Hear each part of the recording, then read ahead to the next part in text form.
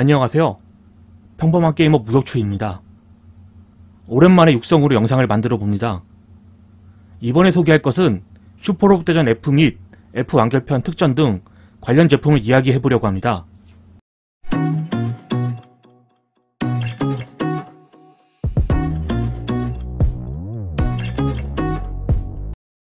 그간 저는 이 시리즈를 정발 1판 할 거 없이 전부 컬렉팅했고 이후 관련 서적 및 애니메이션 등도 꾸준히 구입 중입니다. 그리고 어느 정도 다 구입했다고 생각했었는데 슈퍼로봇대전 F 특전 손목시계가 있었더군요. 특전 손목시계는 과거 반프레스토와 잡지가 진행했던 이벤트의 응모자 중 100명에게 증정됐던 제품이고 관계자용 100명까지 합치면 총 200개가 제작된 특별시계입니다.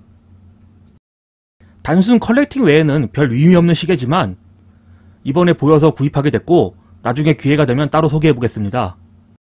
아울러 슈퍼로봇대전 F는 이 시리즈의 전성기를 본격적으로 연 작품이라 관련 제품들이 다양하게 선보였는데 간략하게 살펴보겠습니다.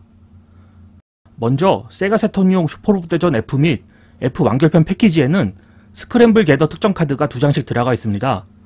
F는 금색 휘케바인과 차후 사자용이라 불리는 붉은색 그룬거스트 카드가, F 완결편은 사이버스타와 게슈펜스트 마크2 카드가 동봉됐습니다. 또 플레이스테이션 1 이식판 F는 사이버스타와 잠지드, F 완결편은 그란베가 가테스 카드가 수록됐으니 참고 바랍니다.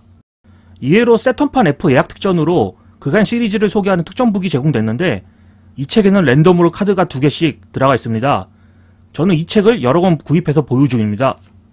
책에 대한 내용은 블로그를 통해서 자세하게 설명됐으니 그쪽을 참고 부탁드립니다. 또 다른 세턴판 F 예약 특전으로 태엽 인형 세트도 있습니다. 이 세트에는 마징가 Z, 뉴건담, 징게타, 컴배틀러 V, 단쿠가, 에바 초호기 6대로 구성됐고 사실 이 특전은 에바 초호기를 빼면 플레이스테이션 1으로 먼저 출시했던 슈퍼로봇 슈팅에 있던 태엽 인형의 재활용입니다. 퀄리티는 생각보다 좋으니 관심 있으면 한번 구입해보시기 바랍니다. 플레이스테이션 1 F 예약 특전으로는 스페셜 음악 CD가 있습니다. 이 CD는 출격 슈퍼로봇대전이라는 CM송 풀버전과 CM에서 등장했던 카미야 교관 및 로보트가 나오는 보이스 드라마가 수록됐습니다.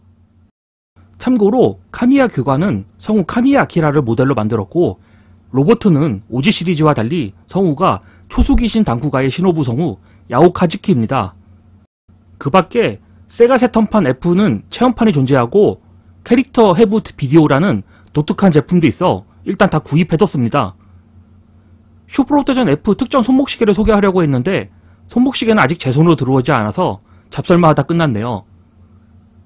그러면 다음에 다시 한번 관련 이야기를 하기 바라며 끝내겠습니다. 감사합니다.